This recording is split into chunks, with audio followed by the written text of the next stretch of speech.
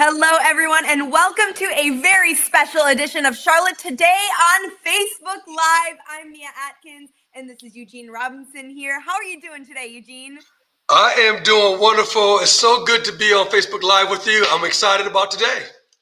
Absolutely. And all week long, everybody's been getting to know me, and you've really been interviewing me and letting everyone get a taste of who I am. But I think it's my turn to learn a little bit more about you. What do you say?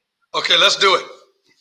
All right. Well, I know you played pro football for a really long time, but I want to know, how did that all get started for you? When did your football career really kick off?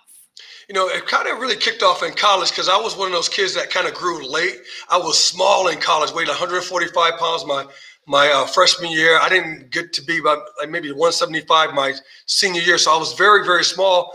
But my athleticism was really, really good. And the academics of football, all those things, I started to realize that, man, I'm actually making some really good plays and making good tackles and things of that nature. So right in college, I started to learn that, man, you might have a shot playing pro ball. And who knew that the Seattle Seahawks would call me up and whatnot, and I would give me a free agent tryout. And back in 1985, I ended up making their team, and that was one of the best things that ever happened to me. Okay, well, let's talk about that journey once you went pro, because it all started for you in college, but then it really became real for you. So talk about the beginning days of when you started on the Seahawks. Okay, here it is. When you get into training camp, this is a big thing about training camp and football. Nobody talks to you. When you're a rookie, no one says a word to you at all. I mean, it's like you're a ghost or something. It's like no one says anything because they don't foster relationships, and they don't want to foster relationships because they realize that you may not be there. So no one talked to me for 6 weeks, 4 or 5 of those weeks, none of the veterans said a word to me. And so that was my experience. So I was like, hey, maybe they don't like me or something like that. I had to kind of break the club and make the team first to be accepted. And once I made the team, you get this relegated role of just special teams servant. And I was that guy, special teams, servant guy, get my towels, get the food. Here's another thing. They made me go every Wednesday and Thursday to pick up food for the veterans because food was not offered after that. So I had to drive to McDonald's, Burger King, Wendy's. You were like an intern. I was an intern. And so they made me drive there. And guess what? I had to pay for it with my own money. No. Yes. I mean, them dudes didn't give my brother a break at all. I'm like, dude, man, I don't even make that much money, but there you go. So I was doing that, but that was my initiation into the fraternity of football, particularly in the defensive backs, as I'm a defensive back. You had to kind of earn your way and earn the privilege for those guys to talk to you. Okay, well, I want to learn more about your progression through your career, but we do have a question from a viewer right now, Eugene. What was your major in college? My major in college was computer science, and computer science has helped me tremendously in football. Just the academics of knowing numbers, being around numbers, and being accustomed to using formulas. I can remember plays and sequence of events and sequence of plays very, very easily because of my academic background in computer science. Okay, well, let's keep things going through your progression of your career, because we talked about the beginnings and you were basically an intern for this team, but you played professional football for a very long time and had some huge accomplishments. So let's keep going down the road and talk more about what happened after you got out of that beginning phase. So out of the beginning stage, I really started to hit my stride, and I think the Lord had really blessed me tremendously because I was a guy, I was fortunate to have this guy named Dave Brown, who was my mentor, who had passed away, and another guy named Ken Easley, another mentor of mine, 2 players whom I was underneath and I played alongside with, and they really kind of taught me the ropes. And I remember my skill level getting better and better because of some of the academic things they put in place, going to Dave Brown's house on Wednesday and Thursday to watch film, and some of the athletic things they put in place on the field after work practice. I did all those things, and I'm telling you, man, I got good. I got really good. And then, man, when you hit somebody, like the great thing about getting an interception is it's exhilarating, fumble, but when you hit somebody and you're not supposed to knock them down or knock them down hard, when that happens, it's a light bulb that goes on in your head. And the light bulb was turned on for me. I'm like, hold up.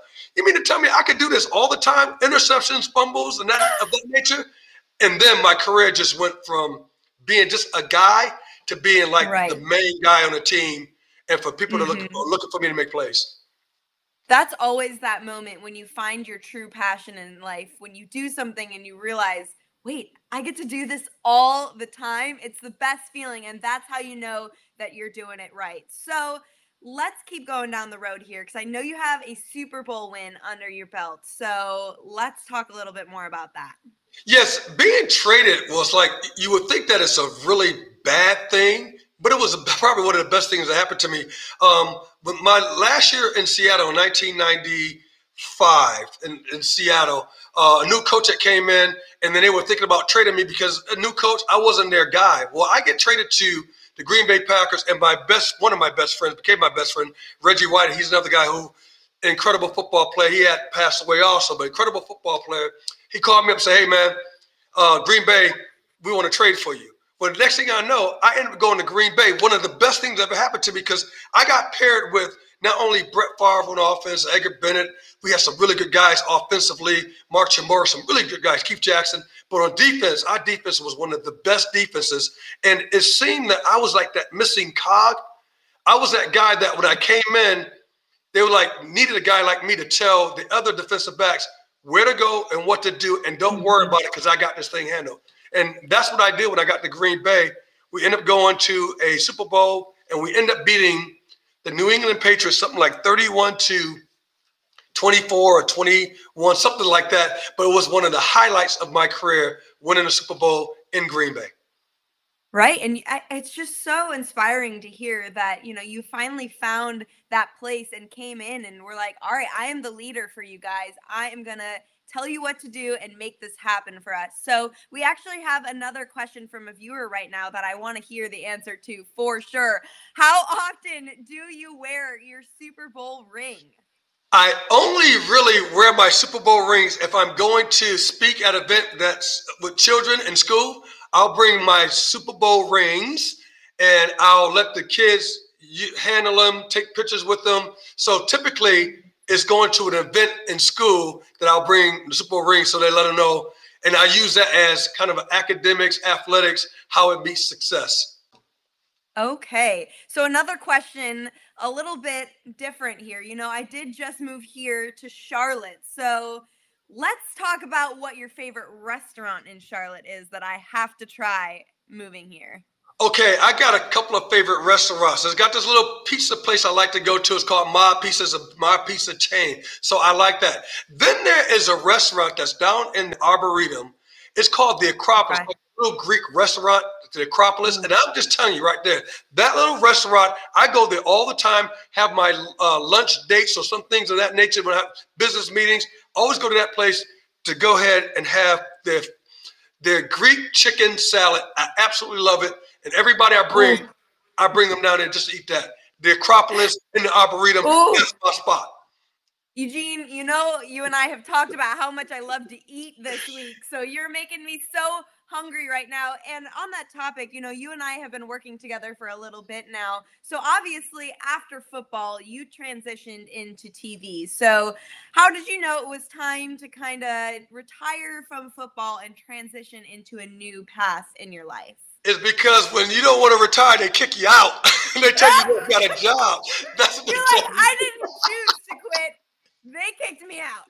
Yeah, they gave me the big boot. Get out of here, Robinson. Yeah, get out of here. So yeah, but it was time. It was 16 years. It was time. And how I got into television and radio is because I was always one of the most interviewed persons on the team. Absolutely one of the most interviewed persons. And so because of that, it allowed me to develop skills of how to go ahead and speak in the camera, to interview, to be interviewed, what that felt like. And so that became my training ground. And then when I took a look at internship while I was playing football with the Carolina Panthers, also with the Green Bay Packers, also with the Seattle Seahawks, I was doing television and radio. And because of that, it was a natural transition to not use my degree as computer science, which I did. I worked 2 years as a computer science writing software when I first started playing football. And then I didn't want to do that anymore. I went You're into like, not for television. me. I know. I went into television and communication, if you will, because of my experience playing professional football. And I think a career in television might be just a little bit more exciting than a career in computer science for sure. At least for me, I could never, ever do that. And, I really commend you for finding that path after football. I know my fiance right now is about to retire from his sport and he's trying to find his path post athlete life. And so it's really great that you were able to find that and find what you love to do. So, what do you miss most about football now, though? Because I know you love your career in TV and you love working with me, I'm sure, but there's got to be some things that you miss about it. Okay, this would be funny. The biggest thing that most players miss about football is two things, and I'm not sure if they're in this order. Is getting paid those big old checks that you used to get paid from, okay?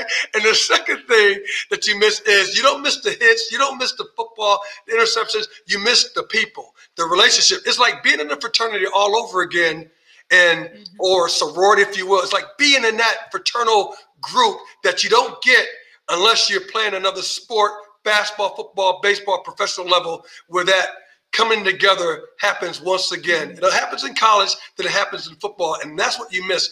The relationships, Reggie White, Leroy Butler, Brett Favre, I can name a whole bunch of cats.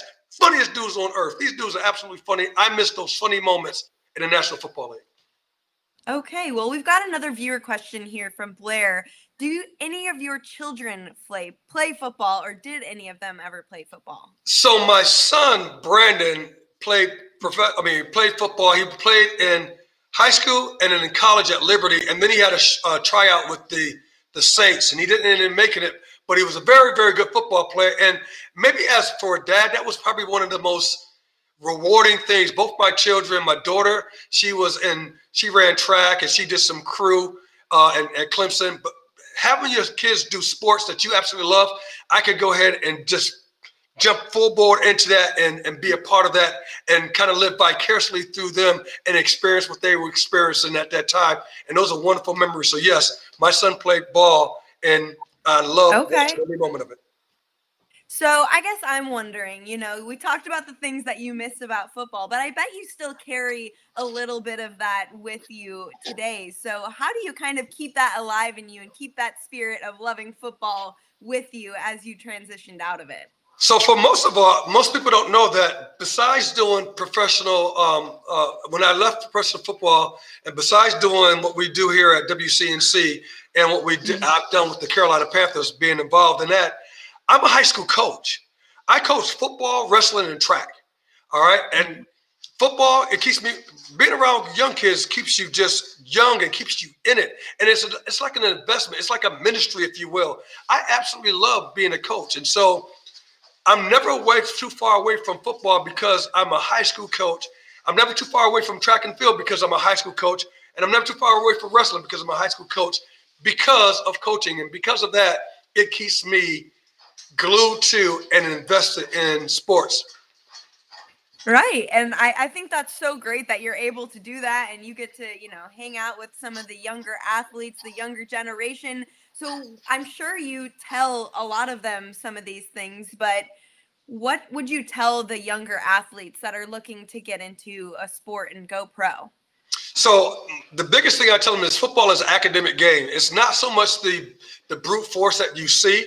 It's an academic game. If you can go ahead and know the academics of football, the X's and O's, as we say, the offensive sets that we have, whether we're talking about a West Coast offense, or what we call about a power offense, or what all the different defenses, 4-3, 3-4, monster defenses, flex defense, all these different things.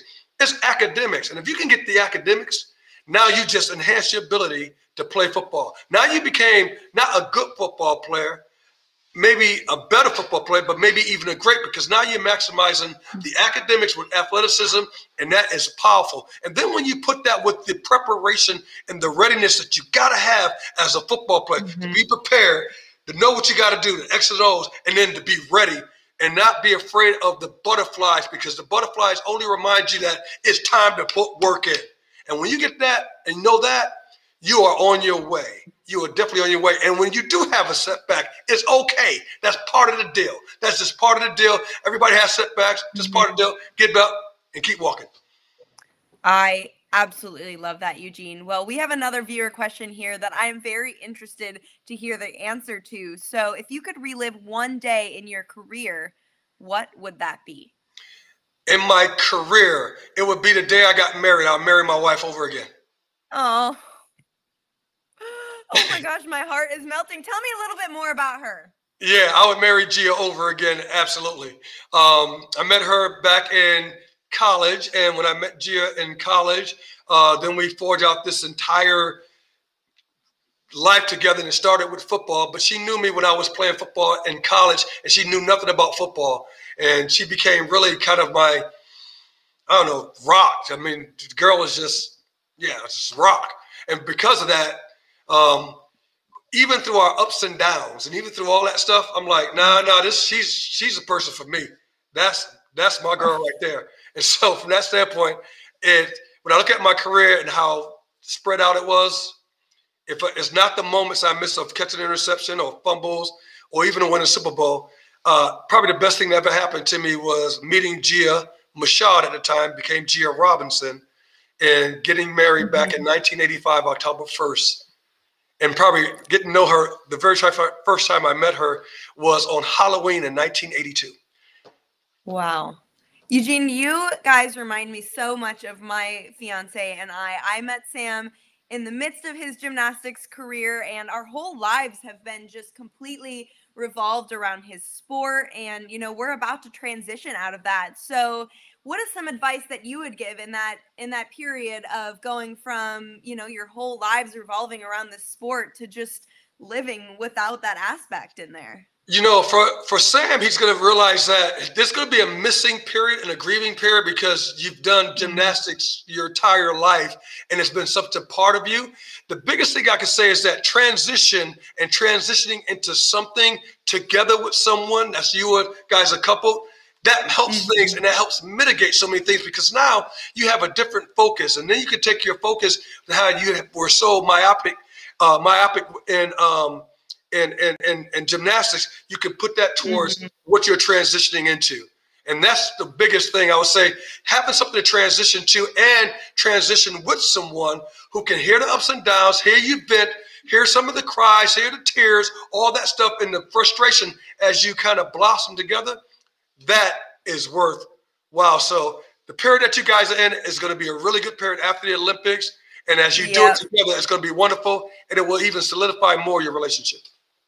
Absolutely. And we'll be transitioning into our life here in Charlotte with all of you guys. Thank you so much for tuning in to this special edition of Charlotte Today on Facebook Live, and we will see you next time.